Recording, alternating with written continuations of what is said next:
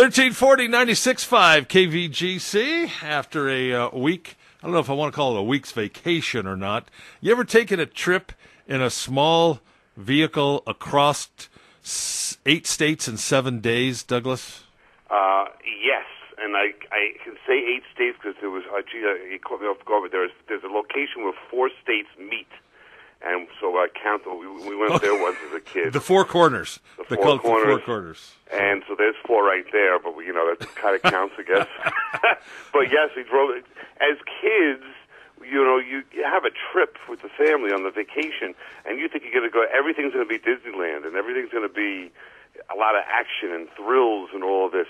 We're in the back of the car for 8 hours a day, going through Yellowstone and all the different parklands and Zion National Park and then driving to all through the country and going to Carson City and then Virginia City and all the various areas. And as kids and Banff and it was just when my mom would do these trips, and holy smokes, there's no GPS either. You're looking at a map, and the map, making a left turn here and a right turn there, and unfolding the map, and you had one radio, and Dad's listening to his Muzak, this elevator music. I remember distinctly a couple of trips like that. Not so much fun as a kid. Well, let's just start off by saying that's one of the things that I missed the most. Well, I'll tell you, let's start off by doing something else. Douglas Viviani of Everything Old is New Again. Douglas, good morning, good evening, good afternoon, wherever you may be. How you doing today? Good. Okay. I'm doing well. All right. So now let's get back to our conversation. I missed the map. I missed a map. I didn't know where I was. Yeah, I'm looking at the GPS screen on the truck as we're driving. My son bought a brand new Ford Ranger, which is not your dad's Ranger. It's not that little tiny truck anymore. It's very similar. Ford just reintroduced them. They're about the size of a Chevy Colorado, so like a mid-sized truck, 4-door. So Teresa chose to sit in the back. I asked if she wanted, but she chose to sit in the back. So she was in the back. Joey wanted to drive the whole way, so I let him, and I'm in the passenger side. But I'm a guy, I'm a kid from the 50s and 60s when we would go on trips, and I would stop, when we would stop at gas stations, I would go into the gas station and get a map of the state or the area, and I would follow along where we were. With no outliners, no yellow outliners. You did it with your finger and, and unfolded that map, and it was like a 2-by-3 foot map or whatever. And we're able to fold it right back up again and make it flat, perfect. I missed that. I couldn't, and I realized at that point, I told Teresa one night in the hotel room, I said, I'm getting old. She goes, why? I said, long for the times that... I don't have the map. I don't know where I'm at. Because you had some achievement too, you'd follow it along, and you use a pencil or whatever, and it was some fun to it. But there was also a dark side where if you couldn't read that map right, or if you were driving alone and everybody else in the car is asleep, you're pulling over and you can't figure out what it. Yeah, there's a skill to reading a map like that. There really is. So I don't want to beat this to death because I've talked on the air about it, but I think the next long vacation that I would like to do, and maybe I could check in periodically with you and David, is Teresa and I both want to take some time and drive out to Chicago on Route 66. That would be great. There are still portions of 66 that exist. And just before we left, I saw a news item that there's a group put together nationwide to preserve and possibly rebuild sections of Route 66. Wouldn't that be cool?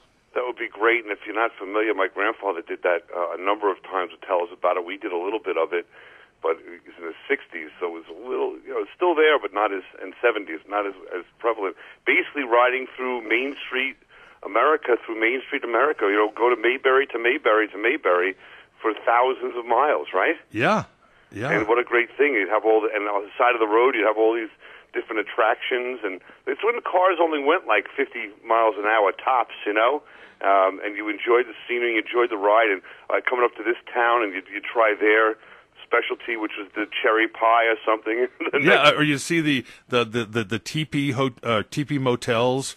You would stay in those, or the trading posts, so let me see. It goes St. Louis, Joplin, Missouri, Oklahoma City, Amarillo. So we went through Oklahoma City, Amarillo. We went through Gallup, New Mexico. We didn't go through Flagstaff. We did go through Winona. We didn't go through Barstow or San Bernardino, of course, because we actually came down through Nevada on 95. Right. But I tell you what I did do. Did have my picture taken on the corner of Winslow, Arizona. Oh, there we go. Yeah, and believe it or not, the city has parked a flatbed Ford pickup truck right there on the corner. They have a big sign of the Eagles album somewhere. Well, there's just not really, but it talks about there's a society, corner of Winslow, Arizona society that preserved it. And anyway, all right, listen, that's what it is. All these little attractions. Did you see the largest ball of string? No, we didn't see that, but we did see the largest crater made by a meteorite hitting the Earth. Visited that, and who could miss the UFO museum? Well, that's what I want to hear about in Roswell. I mean, that had to be. I saw pictures, and it looks like this place is the $5 admission, right? And it's what's it got? All these attractions. We've got the UFO. Well, let's see, the aliens from the autopsy, and the aliens of the formaldehyde, and stuff like that. And and Joe my son Joey was very skeptical. He was like, this is going to be, stupid and a tourist trap. And he said, this isn't too bad. This is kind of interesting because it's really done well, and it's not.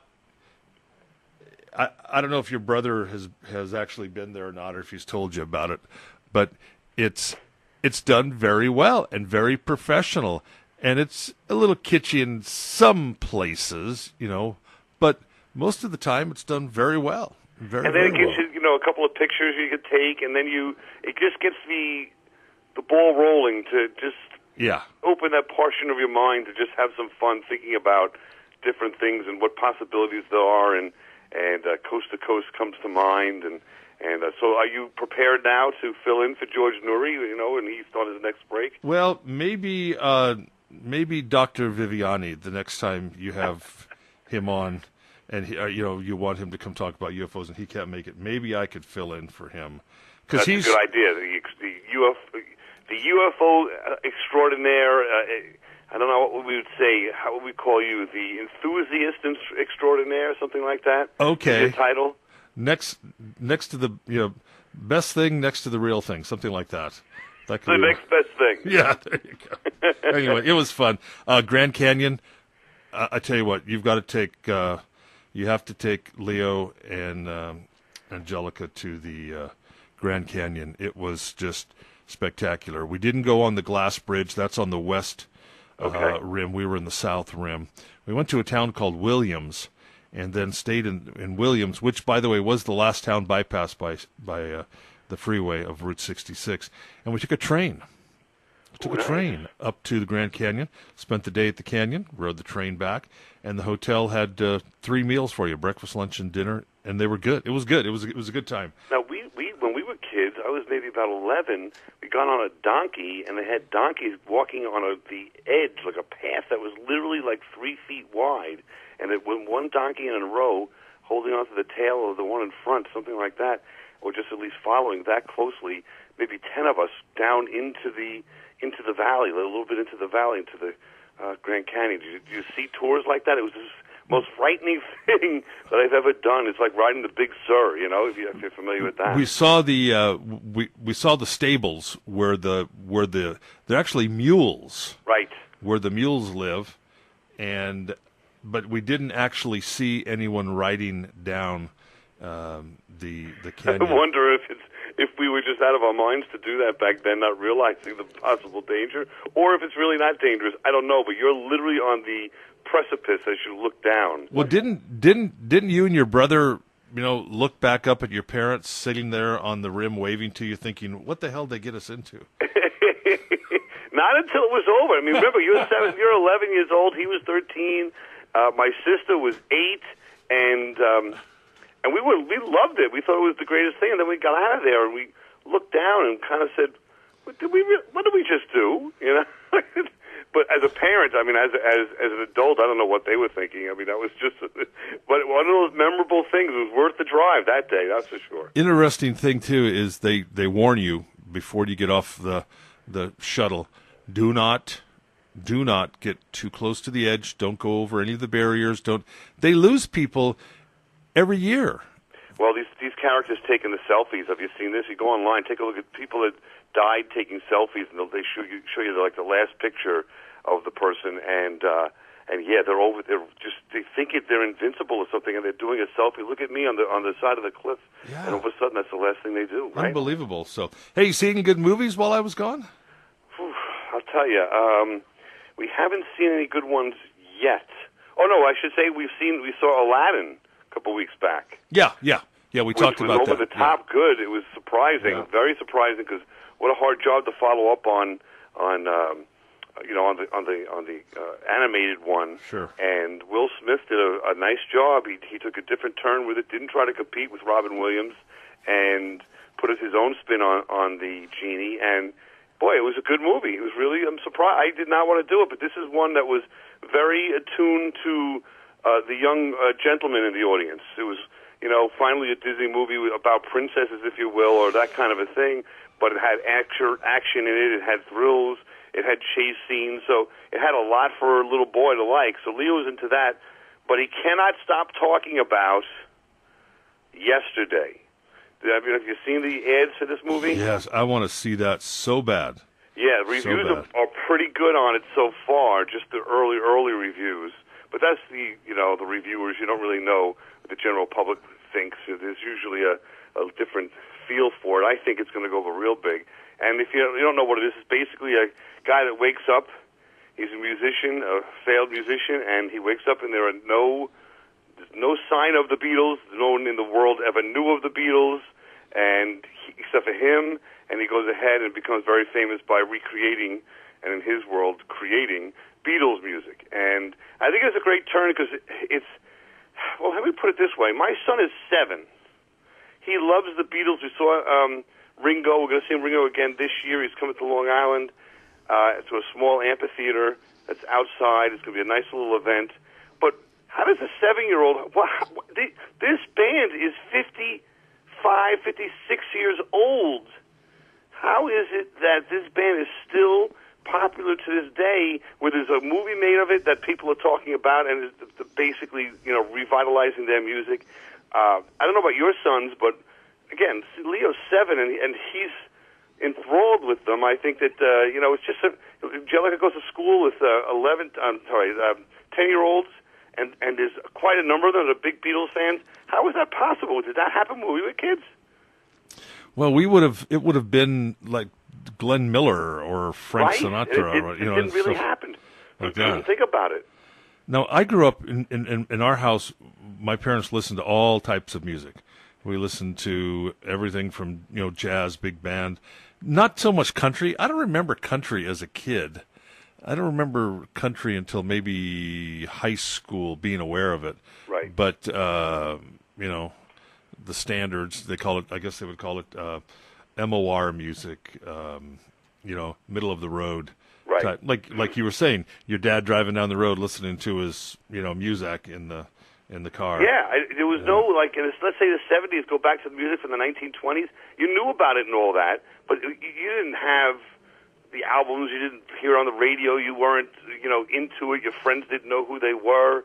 This is just an amazing tribute to a band. I think that like them and I have to acknowledge the. I mean, it's pretty obvious to say, but the talent and unbelievable ability to write lasting music. It's incredible. Back to my vacation for just a moment. Yes. Went to Graceland, and we can spend a show on that because we were running out of time here. But I'll tell you about, I didn't appreciate Elvis until very later in life, just before he passed away. I discovered, I always thought Elvis was, just some, from the movies and stuff, because I was too young to really remember him as his first run as and then, but then after the 68 comeback tour and then into the early 70s and stuff. That's when I really started to discover. But unfortunately, just before his death is when I realized, this guy was a very talented artist. And I hate to admit that I didn't think that. Yeah, and he wasn't our guy, so to speak, in some ways. Like, we weren't there to really hit the scene, and those movies weren't really a great impression. Right. But, yeah, when you listen, just turn an album on and listen to his music, and the quality of that voice, boy, that was unbelievable. Listen, if you had a chance to sit down and listen to an Elvis album or a cassette of the News, who would you listen to? You know what I'm saying? We would have chose the News any day or that. Hey, what's up with this week's show? Well, we're finishing up a little bit where we've been talking about some baseball, a little here and there, and baseball themed shows. This week we have Art Shamsky. I don't know if you remember this guy from the 1969 Mets. He was their right fielder besides Ron Swoboda. So what he did was he's kept in touch with all these players on the team that he's been with, and it's the 50th anniversary of the 69 Mets. So you remember the 69 Mets, I'm sure. Was it as impressive and memorable a season where you are as it was here in New York? I don't know. I was in the 8th grade, and our teacher brought in a TV, and we watched that. That's back when games were during the day, and we watched the game. Remember, they were in the afternoon or early morning. I can't remember. They're after lunch or in the... But anyway, we watched the World Series in school. That's amazing. Yeah, it probably would have been a 1 o'clock, 2 o'clock game, so by you on the East Coast. So Yeah. And so it was like a miracle team, one of these loser teams, and all of a sudden, out of nowhere, they come and win, the World Series. So he then took a trip with Ron Swoboda, Jerry Koosman, and Bud Harrelson. Talk about road trips to deep into the Napa Valley, where Seaver is now in wine country, and he's suffering a little bit from Lyme's disease, so he's not getting out too much. So he wanted to bring a little celebration of the 69 season to Seaver. So he documents that as well as what happened during that season in his book. And we're going to talk about, after the miracle, the lasting brotherhood of the 69 Mets with Art Shamsky. There we go. Douglas Viviani and David Cohen tonight at 6 o'clock. Again tomorrow night at 6 o'clock, anchoring our evening programming here. Douglas, have a great show tonight. And you're going to go see Yesterday, tonight, tomorrow? It's actually, it's the next weekend. So we're going to definitely see it probably before next weekend's show. We'll give you the review. Great. All right. Hey, we can talk fireworks maybe next week, too. Absolutely. Because that was one thing, again, back to my trip. You can't turn a flashlight on in dry grass here in California without lighting a fire. So fireworks are taboo. All we have is sparklers and little, man. But they're for sale all over Route 66, right? Oh, buddy, they got mortars and rockets. And from a kid that loves fireworks, oh my God, if we weren't flying home, I would have had some, I think I might have had contraband coming back across the border. Why not? Have a great show tonight. I'd enjoy.